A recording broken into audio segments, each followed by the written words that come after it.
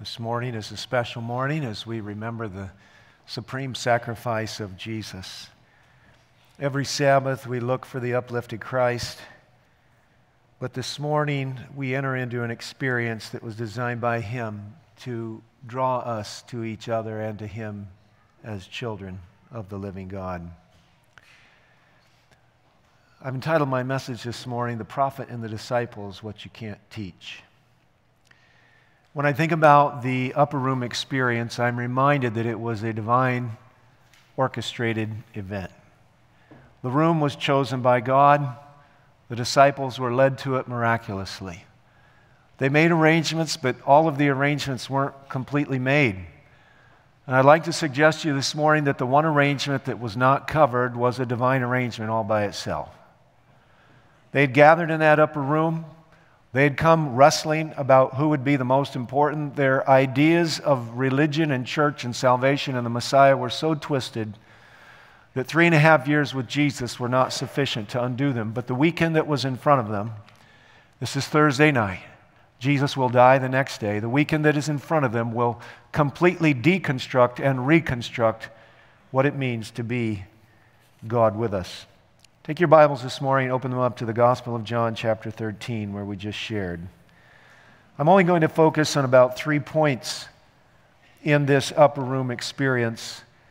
And it is my hope that each of us will come away just a little bit challenged by the principle that I will share here this morning. In John 13, verse 1, it says, "Now therefore, or before the feast of the Passover, Jesus, knowing that his hour had come, and that he would depart out of this world to the Father, having loved his own who were in the world, he loved them to the end." Jesus goes into this experience with all of us on his mind. He understands that he's about to be rejected and betrayed and denied, but he goes forward into the weekend loving them and loving you and me. This is the power of the gospel. This is the essence of God. Now, when we think about the most loving person in our life, it is so natural and so easy to love that person back. So, of course, the devil has a vested interest in making sure that we don't see God in greater joy and greater reflection than the most loving person that we might know here on earth.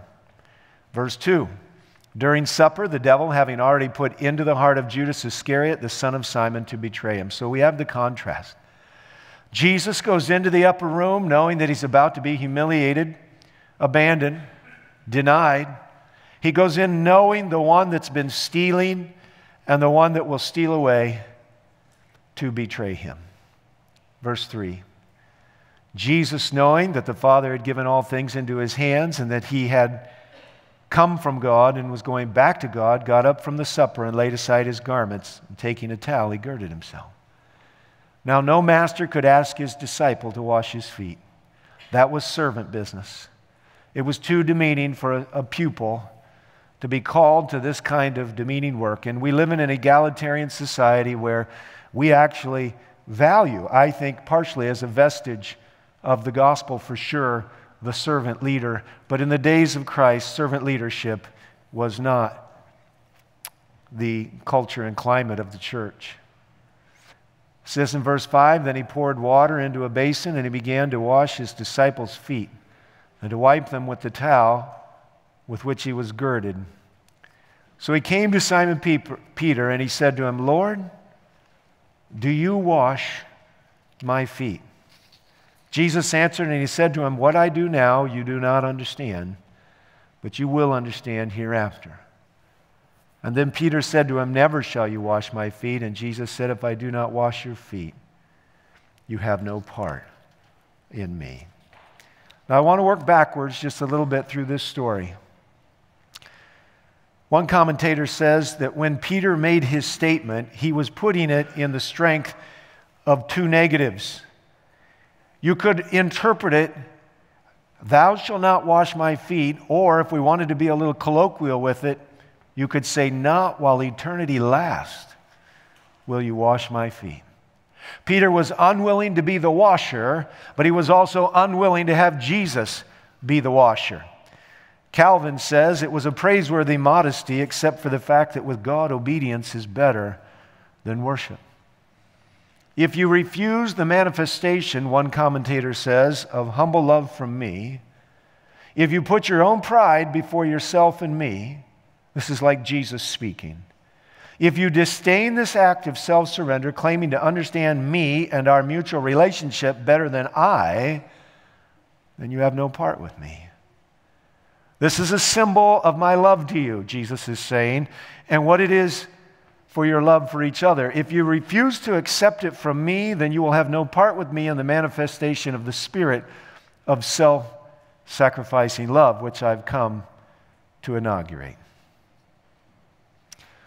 Barnes will tell us that though Peter saw the action of Jesus, he didn't really fully understand the design of it. Gill will tell us that Peter knew that Jesus was about to wash his feet and the rest of his disciples' feet, but he didn't know the meaning and the mystery of it. And the Bible for Cambridge schools and colleges states that Peter's question implied that he knew, while Christ did not know what he was doing. But Christ tells him that the reverse was the actual fact. Now, in your bulletins, you have a quote. Go ahead and get it out. Let's look at it. The bulletin records this quote from the first page of the book of Education. This is the very first page, one of the very first paragraphs.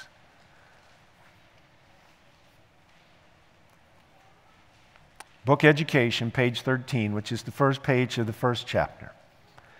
Our ideas of education take too narrow and too low a range. There's a need of a broader scope, a higher aim. Okay, so we're not talking informative education, we're talking formative. Here's how she explains it. True education means more than the pursuit of a certain course of study.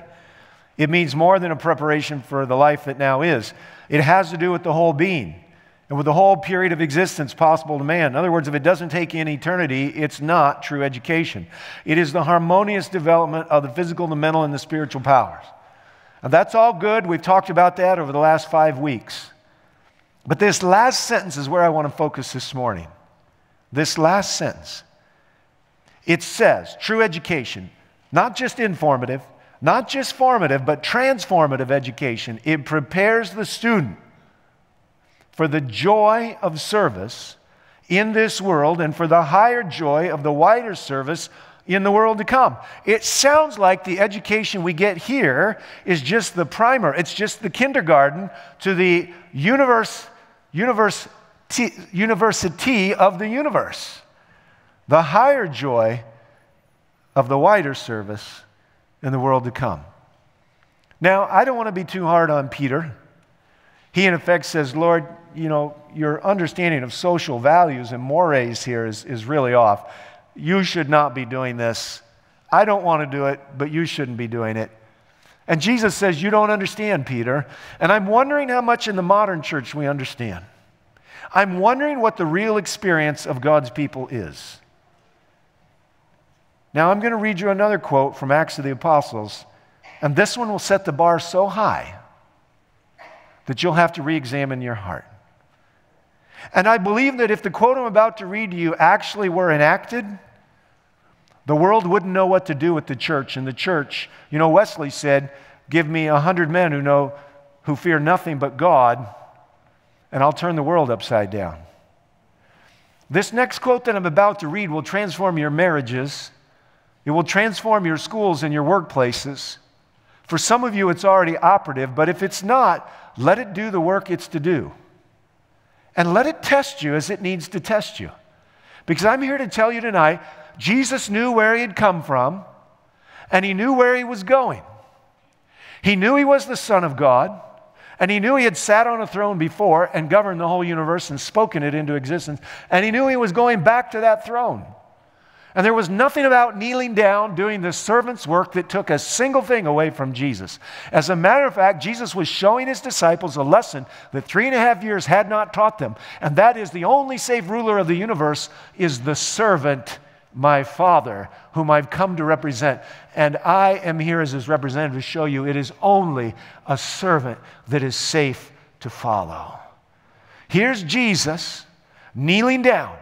And I want to say to you before I read this next quote, that if you don't know who you are in the economy of heaven, if you don't realize in the vast cosmos that God, in consultation with the three powers of the Godhead, determined that this little universe, with this little world, were to be the focus and the expose of His love, God understood and saw your life in advance. And so when He chose to make this little world, this little speck of cosmic dust in the vast cosmos, when He came down here, He came down for you. For you. He would have come for you all by yourself. Only you.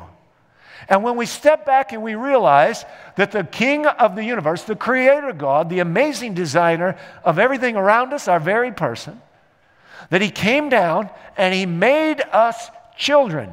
He reinstated us. And that in the reinstating of us as His children, He changes our status from not just the occupants of another created world, but above the angels, living in His house, sitting on His throne.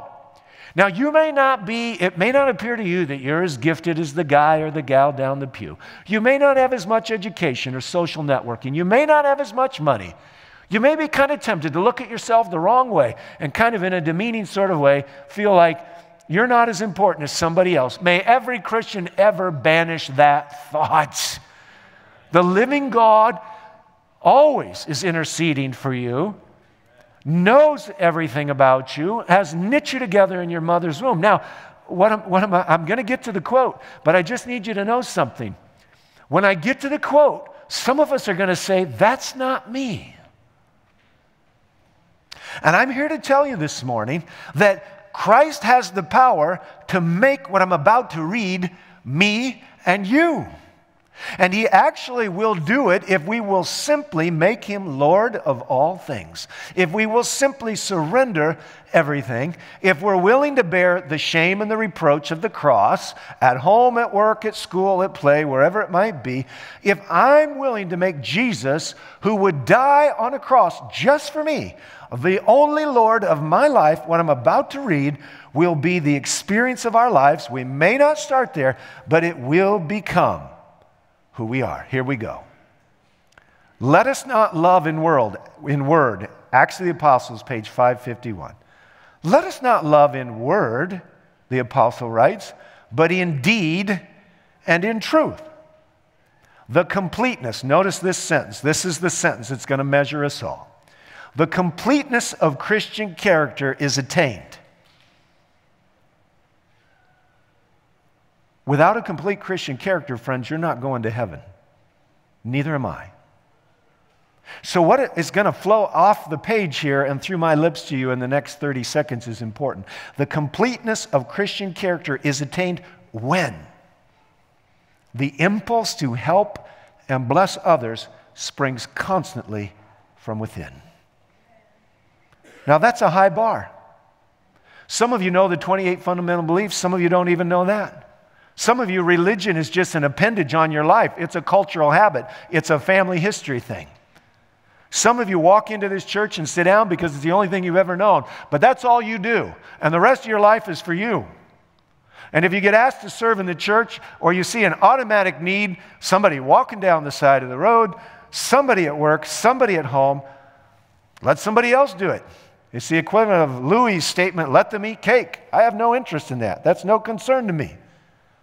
But the real referendum in heaven, as they look at the books, is not just the actions, it's the motive behind. And what is the motive? What makes a person get to the place where there's an impulse within them to help and bless others that flows constantly from within?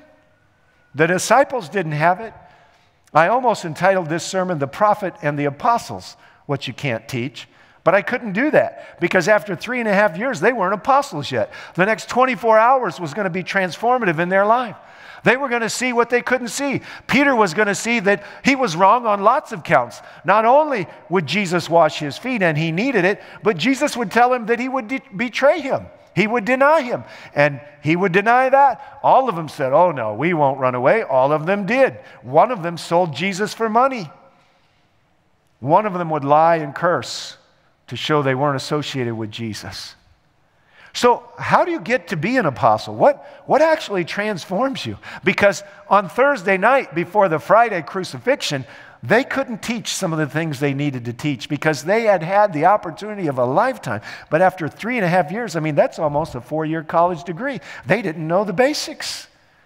And so Jesus actually, when he makes arrangements and he divinely impresses through his Spirit that somebody would set aside an upper room, and there's a donkey tied there upon which no one has ridden, and when the disciples show up and say, our master has need of this room, everything's arranged except one thing: there's nobody to wash the feet. That's a divine arrangement right there. And so when Jesus gets the towel and he kneels down in front of them, it's the final lesson before the cross. Now,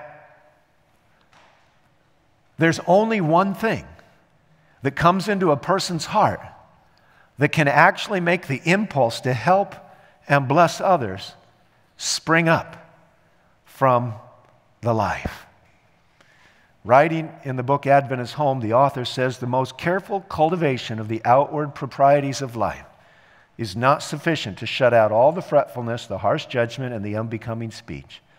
True refinement will never be revealed so long as self is considered as the supreme object. And I know nobody came here today with that battle, right? Wrong. You don't want to do the dishes? You don't want to pick up the trash? You don't want to accept that responsibility? You don't want to take the hard part of the job? You don't want to relinquish that love affair with this object or this food or that drink?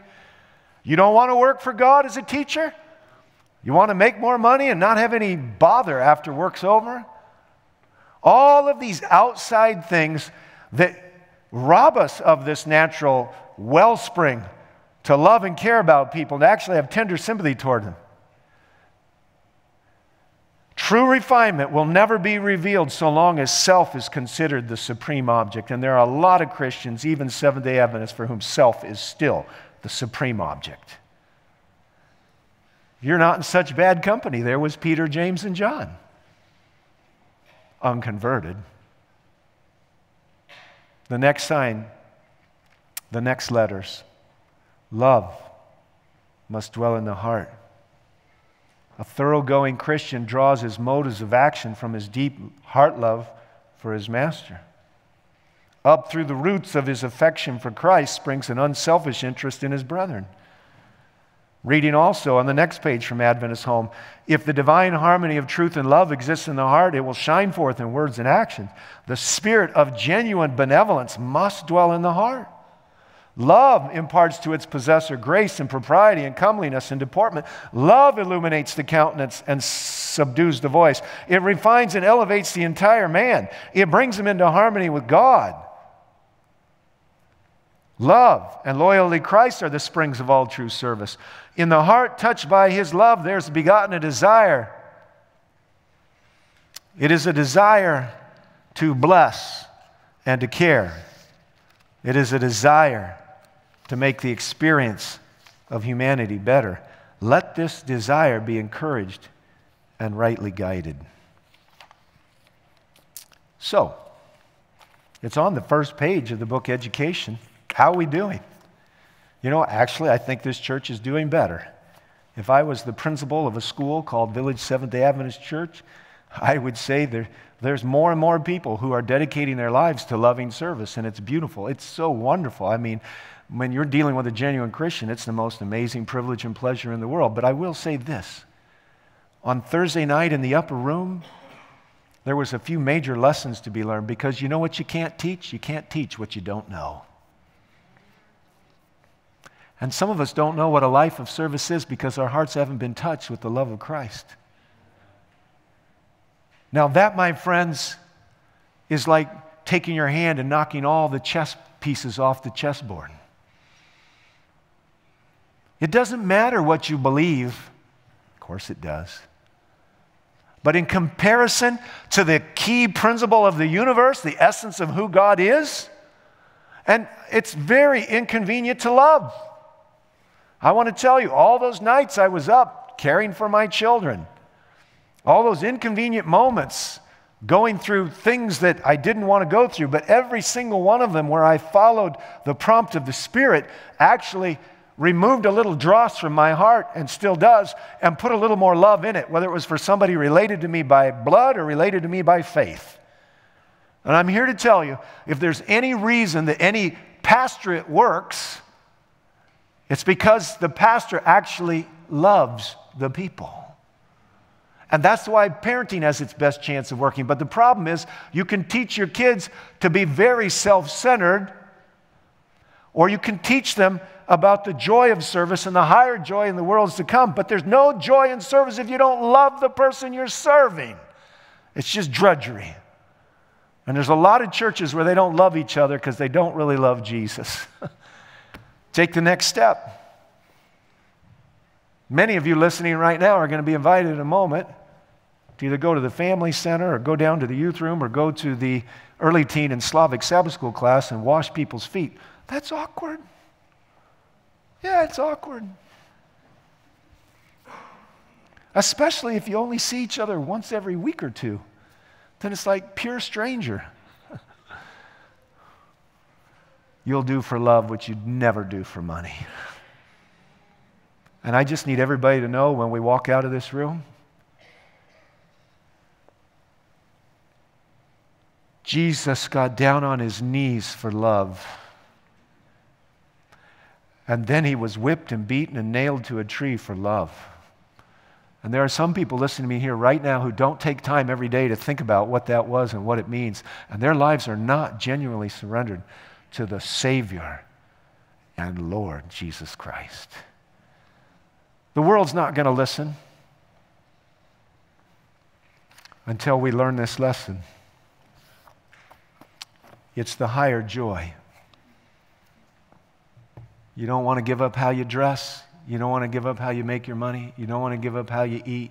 You don't want to give up how you talk, and you don't want to give up what you watch. Jesus left the angels. He left the throne. He left the conveniences. He left the beauty. He experienced mockery, scorn, derision. Eventually, with the splinters in his back and the blood sticky running down his skin,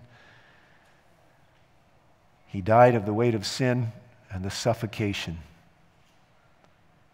of our diseases spiritually. We don't just take the bread and the wine. We take the meal. The Bible says if you were to offer all the money of the world for love, it'd be utterly scorned. The first appeal to the book of the church of the Ephesians was, I have this against you, you've lost your first love. You want to get it back? You want to discover it? Let the Spirit prompt you into actions of love, and the love will grow. It will be the most inconvenient life you could ever have. And it will also be the most joyful. You can have all the money in the world, you can have all the fun you want to have, but at the end of the day, it doesn't add up to the joy of letting some divine light shine into a dark world through my actions, my words, and my commitments. When Jesus knelt down to wash their feet, he said, you don't understand, but you will eventually. And today, there's plenty of people listening to me who don't understand. This communion service is just the first step. The God of the universe did what no disciple could be asked to do, and none of them were going to do it. But it didn't take one thing away from him. It only made him more glorious. We serve a servant king. And he'd go as low as you could go to make sure the world and the universe would know that love is the Lord of everything.